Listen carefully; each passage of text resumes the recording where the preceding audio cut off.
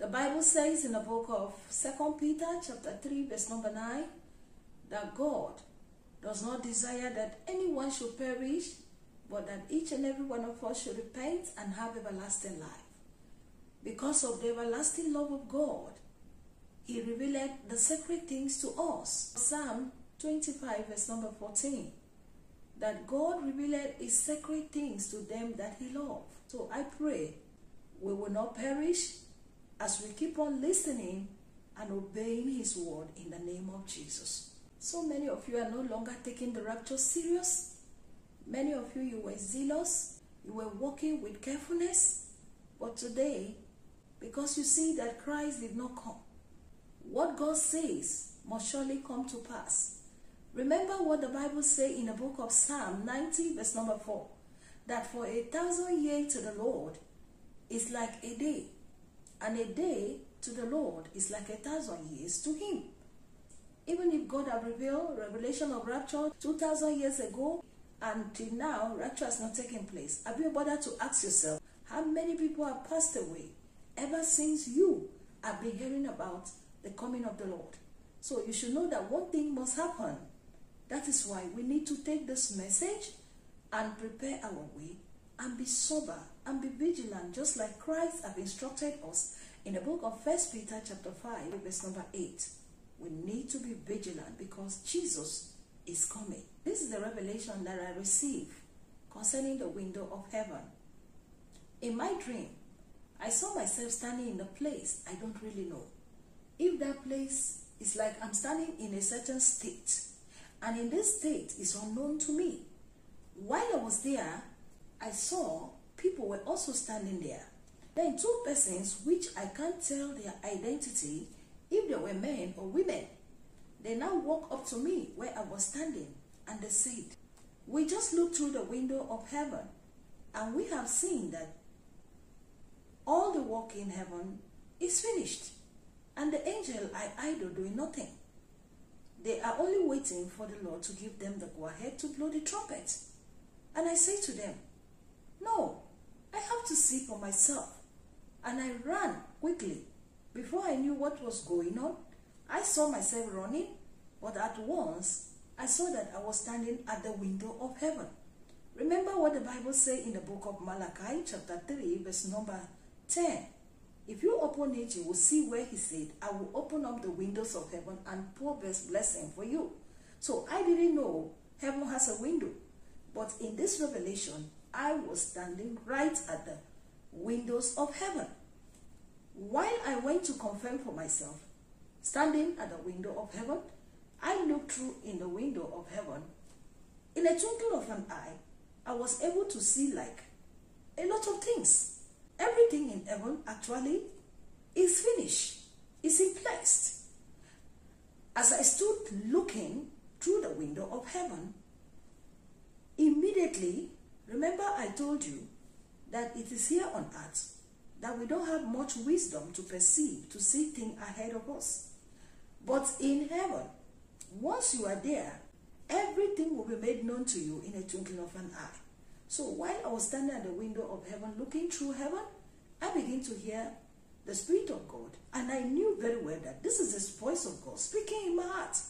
And He began to say, all the things in heaven is in place. The work in heaven is finished. And right now, the angels are doing nothing. All they are waiting for is for the Lord to give them the go-ahead to blow the trumpet. As I finished hearing this in my spirit, right there at the windows of heaven, I ran quickly and met these people, these two people, who gave me the information. All of us became worried, wondering, what are we going to do now? Seeing that the time is near, seeing that all the work in heaven is done.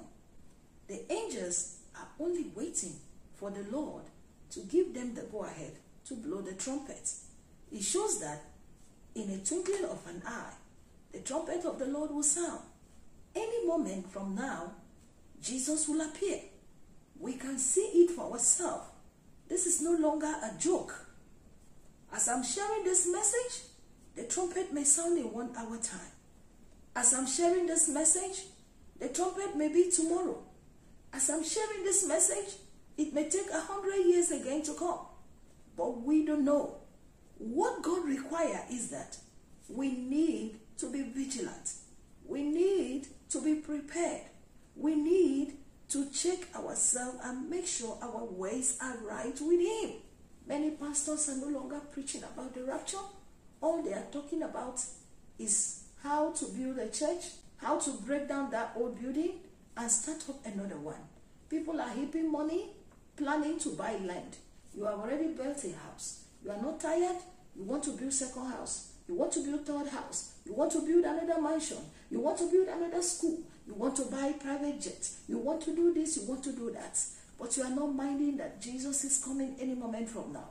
You are not going out for evangelism. Please, my brother, my sister, this is not the time to fight. Many believers today, they are living in malice. Many believers today, they are quarreling one another.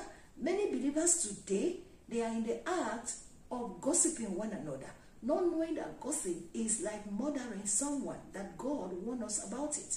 Many believers today, they can stand on their pulpit, use their pulpit to abuse other people out there, instead of them to reconcile with one another. Just like Pastor Paul Rika was abusing me, using his pulpit somewhere where he was having a meeting, calling my name, telling people how I am not hearing from God. I just pray that he realizes himself now before it is too late and ask God for mercy. Because if such a man that I respect so much will bring down himself and be talking about me, a nobody, then something is wrong somewhere. He needs prayer. Now is not the time we need to fight. The rapture is about to take place.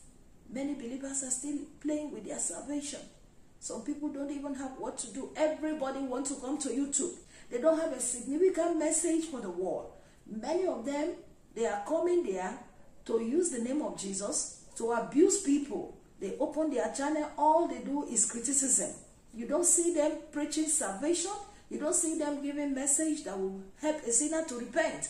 All they are doing is when they hear this preacher preach or anything they say about this person, they will go and copy it, come and sit on their channel and begin to talk about that person and begin to criticize those people, calling them false prophets, calling them witches and wizards, calling them all kind of things, calling and pointing out their error instead of them praying for these people. Please, let's come together and evangelize souls for Jesus. There are many people that haven't even heard of the rapture. You may not understand why God is delaying the rapture. He may be delaying it because many are still praying for their loved ones. Many are praying for their children to repent. Many are praying, God, please extend the rapture so that my children can repent, so that my wife can repent, so that my husband can repent, so that my community can repent. People are praying. And we are here fighting one another on social media. You are still wearing trousers. You are still painting. You are still putting false things on your body. You have to change. You have not done your restitution. You are still owing credit. You have to change. Remember, I once shared a revelation of how I saw myself in heaven. Right there, an angel gave me a robe. And the robe was stained. And when I told him to change this robe and give me a clean robe, he said to me, I should go back to the world and pay my debts, because nobody owing credit will enter the kingdom of God. So that was why the angel gave me that dirty robe. And you are hearing me right now. You may be owing. I don't know where you are owing this debt. Maybe your office. If it is in your office, it is an agreement between you and your employer. That when they pay you salary, they take part from there. That one is a different thing. If the trumpet sound, you are in agreement. But make sure you live a life without sin. Make sure you live a life that will please God. If you are living in an unscriptural marriage, you will never make heaven. Those of you wearing shine, like I said severally, I will keep on saying it. You can never make heaven. You have to repent and remove all those precious stones from your clothes, from your shoe, from your bag and everything. Put them away because it defiles you. The glory of God is waiting for you. When you go to heaven, you will see those shine things. You will wear all of them. You will use them. You will walk your feet on the streets of gold in heaven. What's the essence? Doing what God does not want from you and me. I want you to think about your eternal life, which is very important, because our life is one, is not two. When you miss heaven, you can never miss hellfire. You must strive to go to heaven. You must strive with your family. You must strive as much as you can to make it to eternal life before it is too late. Stay away from sin.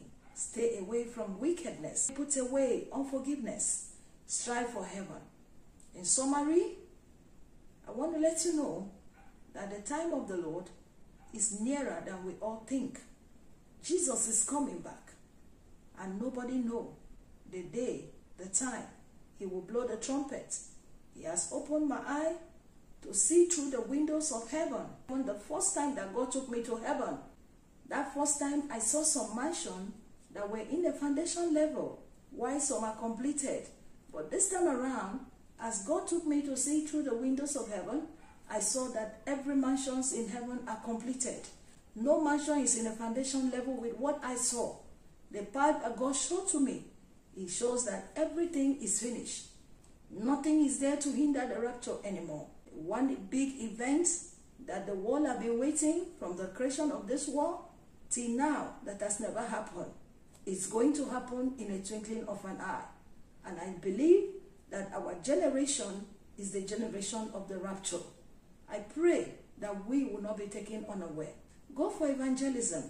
Reach out to the sinners on the streets. Go everywhere, preach the gospel. If you cannot go, your money can do it for you. Yes, if you have somebody who is effectively doing it, you want to sponsor that person, you can do it. You are still the one doing the evangelism. You can print a tract. You can give somebody money to print tract and share for people. You yourself, you can print a tract and share for people. Reach out to the poor and the needy. Visit the less privileged. Go to the prison. Share this message to everyone. It is the message from the throne of grace. So be faithful to share this message to all your contacts. And I pray that the Lord will reward you immensely in the mighty name of Jesus. God bless you as you share. In Jesus' name I pray. Amen.